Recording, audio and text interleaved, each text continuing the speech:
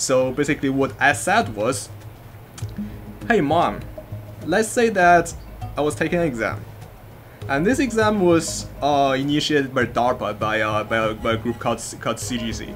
And my mom said, wow, that sounds cool, although she doesn't really know what CGC is. I said, yes.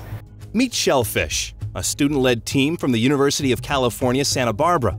Of all the reasoning systems competing in the final event, the Shellphish system has some of the youngest architects.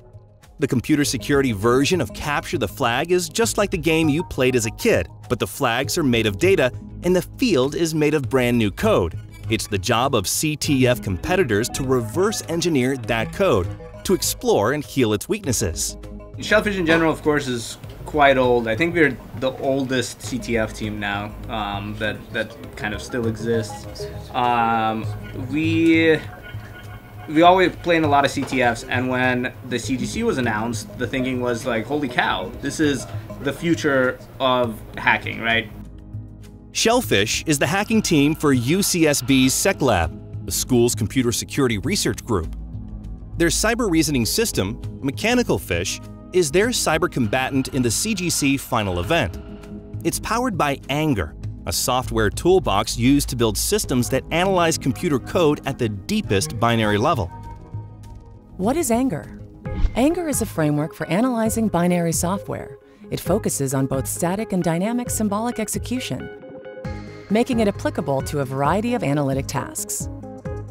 What you're doing when you're hacking is you take a binary that just knows how to walk and you make it dance, right? And so we are building a robot that automatically finds these binaries and makes them dance.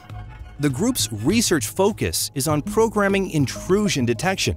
And as our Internet of Things grows, the chances of program vulnerabilities increases. The team wants to stop smart home invasions. I think one of the big things about this competition is humans make mistakes. Humans can't accurately find all flaws in programs or verify that they're secure.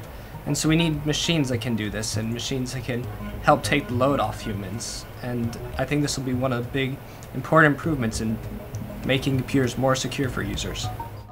If Mechanical Phish can control Anger, Team Shellphish will take home the $2 million prize.